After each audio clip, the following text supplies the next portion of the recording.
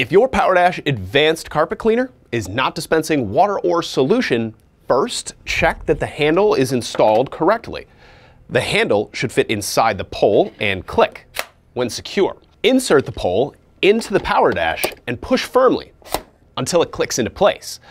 Next, remove your clean water tank and take off the cap.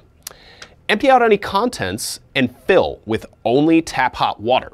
Resecure the cap and reinsert the tank, pushing firmly so it's fully seated. Next, recline your PowerDash, power it on, and run it over carpet for a few minutes to clear any buildup in the internal lines.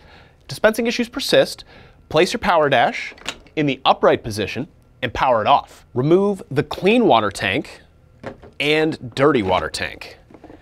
Take off the nozzle and flip your PowerDash over.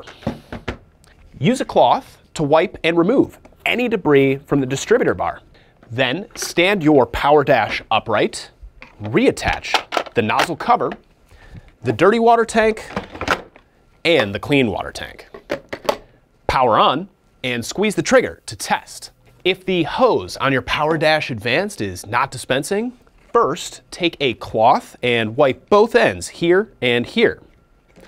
Then inspect the solution nozzle for 2 white O-rings. If one or both are missing, it's possible they're stuck in the solution port.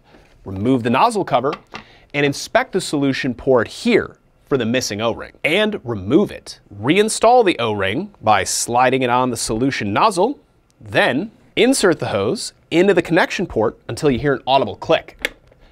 Finally, hold the hose trigger for up to 1 minute to prime the pump. At this point, if you're still experiencing dispensing issues, please do not hesitate to chat with us at Hoover.com.